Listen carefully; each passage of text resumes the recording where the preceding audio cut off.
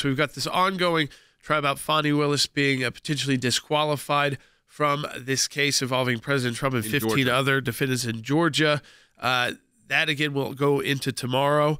We've also got the reply from Jack Smith's office on the immunity issue at the U.S. Supreme Court, a stay there. Before we get to just listing a bunch of cases, I think we start with the first one that's on TV right now, Fani Willis. Okay. And I think the best way for our audience to kind of take this down is what's best case for President Trump, worst case for President Trump, and kind of is there a middle ground, like where you didn't get all you wanted, but it's a quasi-win? Well, here's what and if President Trump has joined in this motion, the motion that was made in this case by Mike Roman, one of the defendants, is both a motion to disqualify Fani Willis and Mr. Wade, and then Andy will get into that actually means the disqualification of the entire office, and a motion to dismiss. So they have made a motion to dismiss with their request for the prosecutor to be taken off the case. That's correct. This is a motion that has two prongs to it that has been made by Roman and signed on to by President Trump, and that is to disqualify the district attorney's office in Fulton County, Fani Willis and all her assistants out of it, and a motion to dismiss the indictment in the case. And Judge McAfee has got to decide both of those issues. He can decide, for instance, to disqualify the district attorney's office in Fulton County, which is Fani Willis and all her assistants, in which case a new prosecutor from Georgia would be appointed with the complete power to make a decision as to what's going to happen in the case.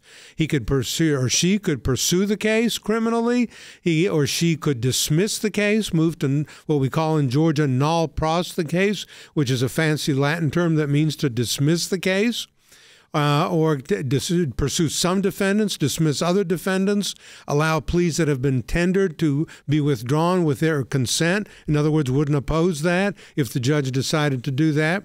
Judge McAfee would also have the right under Georgia law, pursuant to a case that was decided in 1916, to dismiss the indictment in the case. There is authority that he could dismiss the indictment as well. So that would be the best case scenario. The second thing that can happen is he disqualifies the office. Right. The governor then appoints another district attorney.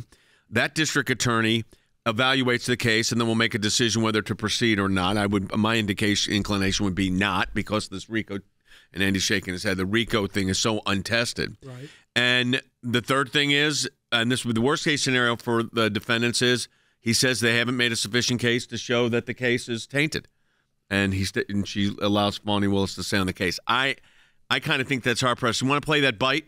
This kind of sets it up. Let's go ahead and listen. Without going into all the painstaking details, there is no doubt in your mind that from 2019 until 2022, Ms. Willis and Mr. Wade were in a romantic relationship. What's the question? You have no doubt that their romantic relationship was in effect from 2019 until the last time you spoke with her? No doubt. Okay, so let me tell you what that does. That's not a crime. Okay, consenting adult's not a crime. It's the crime issue here, or the impropriety issue, is the money utilization.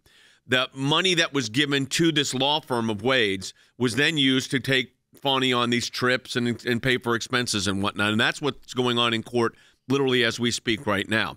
And that puts this whole issue of, when you're looking at the pursuit of justice in a criminal justice system, you don't even want the taint of any kind of either bad faith or a taint of irresponsible judgment or impunity. I mean, you just want to stay away from that. And that's the problem. That has now overtaken this case. I think McAfee, the judge, is doing a good job of controlling it, but it certainly takes away from it. Very impressed with Judge McAfee's judicial temperament. I must say, I think he's doing a very good job of handling the witnesses and the objections that are being made and keeping the thing on track. But as Jay said, the important thing here is, and Professor Dershowitz also mentioned this, is the appearance of impropriety. It's not a Some things may not be criminal, but the office of the district attorney is there to do justice, right? Not to get a guilty verdict, but to do the right thing.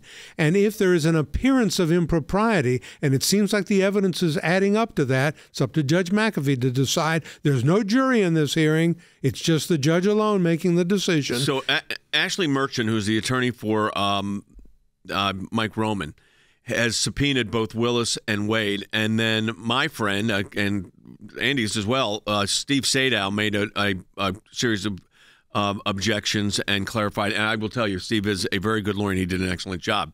Some of these lawyers need to be a little bit more organized in their presentations. Steve was not one of them. He did a really great job, first class. So, I mean, let's go to Dee's call from California line 2, because I want to answer people's questions. Yeah. Like we said, the worst case scenario, best case scenario. Dee, welcome to Seculo. You're on the air. Yes, my question is, I understand that the situation in Georgia with Fani Willis and Nathan Wade, that they could be dismissed from the case. However, could they possibly both be disbarred? I mean, participate in something that they know this is wrong? Yeah, I mean, there is, I think, is the State Bar open an investigation yet? I know there's been complaints No, filed. but there could be a State Bar investigation opened as to whether the prosecutor engaged in conduct that made the office subject to public ridicule or embarrassment. Yeah.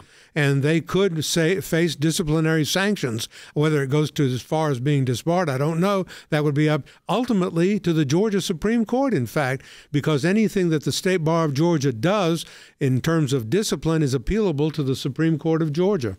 If she's kicked off the case, that doesn't mean she's disbarred. She actually keeps her position as she'd DA. still be the Fulton County DA. She Yeah. just would not be the DA on this case. And then And her office is disqualified as well. It's not just her; it's her entire office is disqualified. And the new DA gets appointed by Governor Kemp, and would be able to evaluate the case from the beginning, which I think they would. And I think in a matter of months, I think the case would be dismissed. they could actually dismiss the entire I believe case. that's what the outcome So, I mean, would be. You don't see- know, but I think that's what it would be. Jack Smith has filed his immunity reply to SCOTUS. So we know that we are looking potentially at the end of this tomorrow, a decision maybe on the 14th Amendment case. Yep. That looks pretty good for President Trump. We've talked through that extensively. But we may also get some more decisions on The stay and the financial penalty / receiver. So let's talk about what could happen Friday. So Friday is going to be a big day. I mean, number one, we know that at least the plan is that in the civil fraud case, the amount of judgment is coming, and that will be how much the Donald Trump's damages are. And they're talking numbers in excess of $350 million. There's also the possibility that he could be barred from engaging in the real estate business in New York, and the possibility of the appointment of a receiver to run the business. And Andy, you have been, and we said this earlier in the broadcast, you have been a receiver. That would be a very significant move, and would affect the operations of the Trump organization. Well, yes, indeed. I've been a receiver in many cases. A receiver, first of all, is an officer of the court. The receiver is appointed by the judge, and the receiver's job is to take over and run and operate the businesses as he sees fit. Let me ask you this, Andy. Yeah. If he could pay the fine, if there's $350 million and the president can pay it, does that alleviate the receiver? Might very well. The judge would say, what's the purpose of a receiver in that case? Unless they're barred from doing business in New York. If they're barred from doing business in New York, then somebody has to run the operation, Until right? Until it's something is decided, that would be a receiver. You know, of course, President Trump owns more than one building in New York. We talked about this earlier. I'm sure people would want to know, too. For $350 million, instead of him just writing a check out of a bank account, could he, if he did have a receiver, he could still go through a process, say, hey, I've got this building. I'm willing to sell off a third of it, for $350 million. It's a tower in New York, it's worth probably billions. So I'll sell off a third of it. That'll take care of the court fee. And even if he had a receiver, he could handle that debt potentially that way. Right, Andy? But you'd have to. There's a process you have to go through. You can't what would happen? Be a process. Well, I think it's important for our audience to understand. I think you have to understand if the receiver may take a business decision, whatever that may be, it might be objected to by Trump, okay, or by the state. In that case, the receiver always seeks direction from the court who appointed him. It's called a petition for direction. The receiver would go to the court and say, this is what I recommend being done. This is what one side wants. This is what the other side wants. Judge, direct me as to what I am to do. Right. So, I mean, there we kind of go there. So there's, again, different ways. They don't have to let him do it, but certainly that would be a very large financial penalty, obviously. But it could be that would be a huge one. That's appealable. Is the receivership appealable? Well, it stays in place while it's appealed. Right. The receivership it could be appealed, but it will not be it would not be dissipated while, because they're worry about the control of assets. That will depend, Jordan, on whether the judge in that case decides that he can no longer do business in New York. Yep. That would be a big step. I'm not sure where they can quite go there, but we'll see. Yep.